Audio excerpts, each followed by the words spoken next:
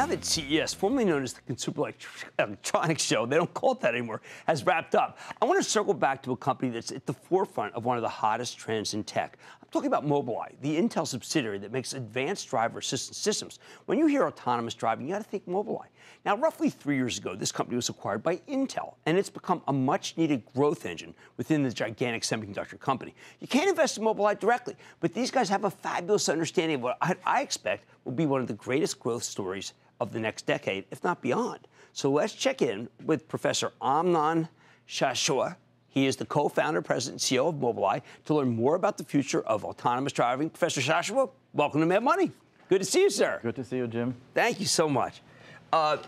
One thing I think, just to get started right to the issue, people don't think, unless it's a car with no driver, they think there's nothing there. You have $1 billion in sales. Clearly, it's bigger than just a car without a driver. It's a revolution. No, it's a revolution in a number of ways. First, it's a revolution in saving lives. More cars will be autonomous, more lives would be saved. A computer will do a better job than a human eventually.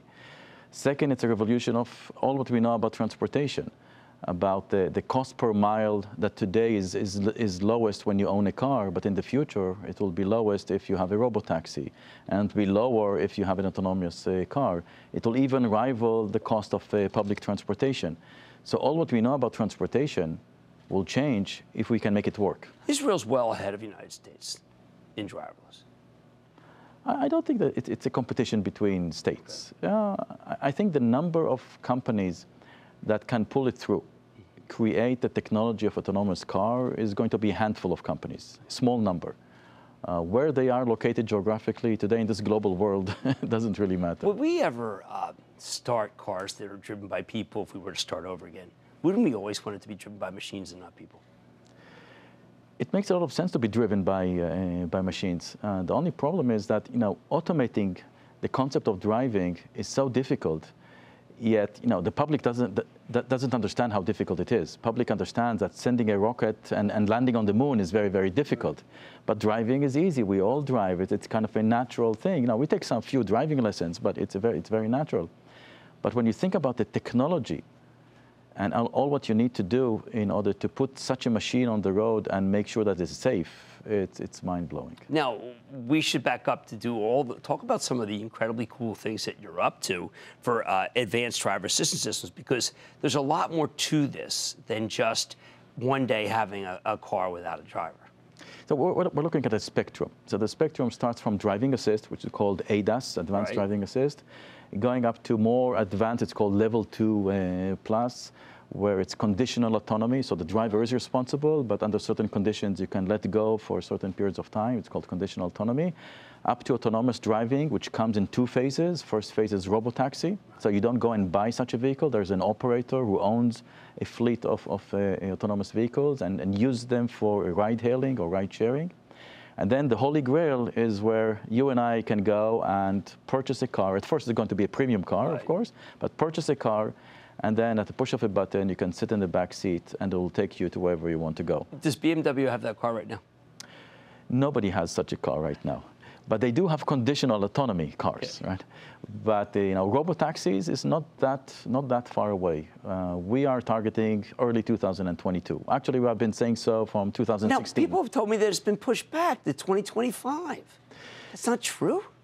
So maybe they're talking about consumer AV, the last stage in which you and I can buy a car. There are a number of good reasons why you want to start with Robotaxi rather than jump directly to a consumer. The first is the regulatory front. It's much easier to regulate an operator that operates a fleet of such vehicles, because then you have reporting responsibilities, you have back office, you have teleoperation, things that you cannot put on a consumer. Second one would be the cost. When you think about the cost of the technology, the self-driving system, today it's somewhere between $15,000 to $40,000 per car. Sensors, compute, cables, everything. That's okay for a Robotaxi. It's not okay for a consumer. But if you bring it down to about $5,000, which we believe we can do till 2025, then it starts becoming interesting. at the consumer level. $5,000 cost, $15,000 to the driver. You buy a premium vehicle for $100,000, $15,000 sounds reasonable for such a huge value. And then later, of course, it will trickle down to more and less premium segments. You're much more bullish on this than most people I talk to, who have kind of just said, because we had a couple accidents, been set back, and it'll take so many simulations to get to where we have to be in multiple years. This is here and now. This is here around the corner. Domino's can have a robo. You're telling me, because that's what Domino's wants to do. You're telling me that there's going to be robotaxis within the next 2 or 3 years. There will be if you build it right, there will be robotaxis, and Mobileye builds it right. I'm going to leave it there because that makes me feel good. It's been a tough week.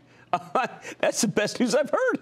Okay, that's Professor Amnon Shashua, and he is the president of CEO of Mobileye, which is a division of Intel.